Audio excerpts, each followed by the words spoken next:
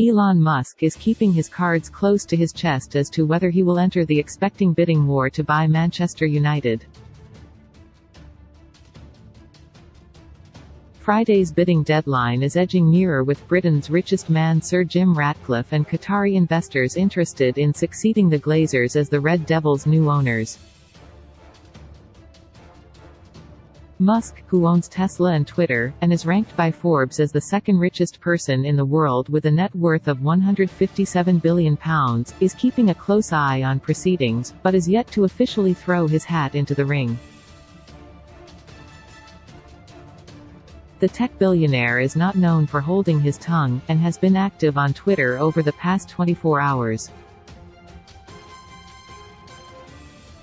He reached out to his followers to get their opinion on features and bug fixes for Twitter, having taken over the social media organization in October, while he also promoted Tesla's Investor Day, which is set to take place at the start of next month. Elon Musk is yet to comment on whether he will be making a bid to buy Manchester United. Fellow billionaire Sir Jim Ratcliffe has already announced that he will be making a bid, but the 51-year-old is yet to comment on United, and he is running out of time to register his interest. Musk has teased United supporters before, having nonchalantly claimed that he was buying the club last August prior to their clash with Liverpool as fans protested against the current regime. He posted on Twitter, also, "I am buying Manchester United, welcome." His statement was met with excitement by fans from around the world, but he subsequently explained that he was only joking. At the time, United were not on the market, but things changed 3 months later when the Glazers announced that they were willing to sell the club.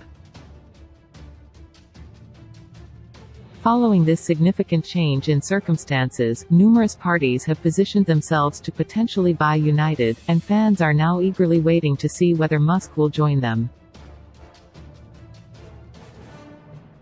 The Glazers are looking for in excess of £6 billion, but some value the club at £4.5 billion, and there has been some disagreement within the family as to whether they should consider lowering their asking price. Whatever final price they arrive at, it is unlikely to be an issue for Musk, despite the South African-born billionaire setting a world record last month for largest loss of personal fortune in history, with an approximate drop of £150 billion since November, according to the Guinness World Records.